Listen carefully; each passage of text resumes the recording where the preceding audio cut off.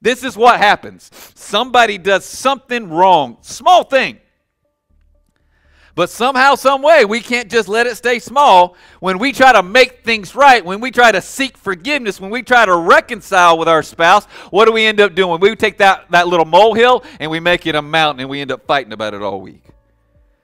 Maybe I'm the only one that does that. It's never Jennifer, it's always me. And so you're saying, well, Randy, that is me. I'll sin against my kid. I'll sin against my friend. I'll sin against my neighbor. I'll sin.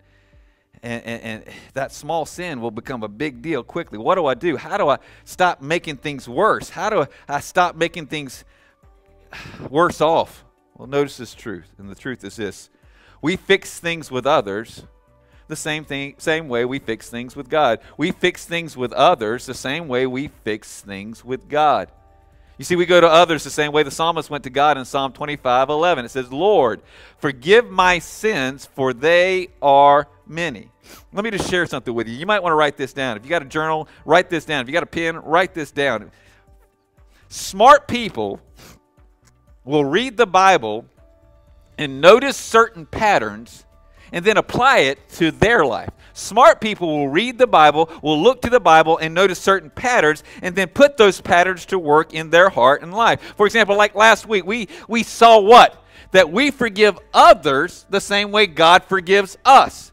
And so if you're looking through Scripture and you notice how God forgives you, a smart person will say, that's how God forgives me, so I'm supposed to forgive others the same way God forgives me. Not too long ago, we had a parenting class. And the whole foundation of the parenting class was this. God is our Father, right? And so therefore we parent our children the same way God the Father parents us. And if God disciplines us, then we are to discipline our children. If God is forgiving to us, we are to be forgiving to our children. That we parent our kids the same way God parents us, that's just a pattern in the Bible. And smart people will take those patterns and put them to work in their lives.